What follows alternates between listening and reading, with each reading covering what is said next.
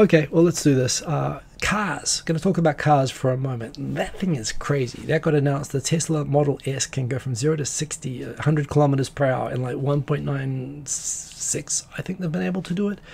By all accounts, when you drive in this, like, you basically need a helmet. If you do not have your head like attached to the headrest, the car will effectively punch you really hard in the back of the head. It's actually, people who talk about like Teslas on performance mode, like ludicrous mode, accelerating, it's not like a fun acceleration. It's like actually being catapulted, like from a catapult. It's actually physically painful and jarring, and I suspect that someone's going to get knocked out from the jolt from accelerating in these. Do I want to drive one? Hell yes. I mean, this is like faster than a Bugatti. Like, this is faster than a $5 million car, and you can buy it for 100,000.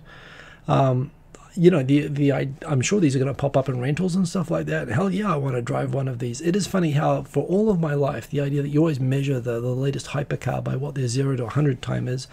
And, you know, they got from, you know, for 5 seconds to 3 seconds to, you know, these crazy cars that could get under 3 seconds in the last few years. 1.9 seconds, it's almost like, okay, let's just stop now. Like, it's honestly getting silly at the point that it's 1.9 seconds. Those are cool. Electric cars are just making, honestly, gasoline cars look ridiculous. And Nissan got the memo. The GTR, one of the greatest cars ever made, they're not making it anymore. And I must admit, I suppose it's, on one hand it's sad. On the other hand, you know, again, performance cars are totally being redefined by electrics, and not just by the performance, but also look at the shape of the car. It's got that big bump on the front of the car. That, of course, is how we define cars. That's where the engine goes. But with electric cars, you put the motors right on the wheels.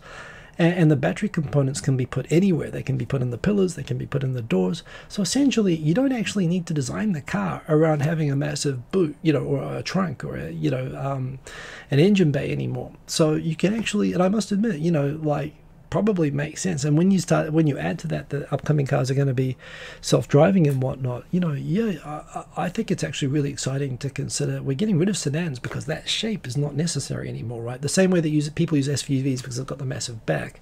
But also, you don't even need the front anymore. I mean, I think you could just get boxes, just because it's the most efficient thing. Or I think that cars are about to get really, really crazy and cool. And another way that they're going to get really, really cool is that Japan that is not cool, by the way. But what is cool about that car is that I know about this. This has been happening in Japan for like 20 years now.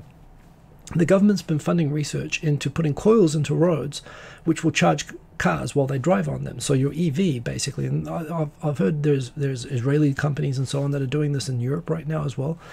You have a small battery in your car, and basically your car will just constantly charge. You won't have to charge it up anywhere. You'll have unlimited range because the main roads and highways and so on will have charging coils under the roads. So basically you'll be able to charge as you go. You won't need as big a battery, which means that the car will be lighter and have a better, better performance.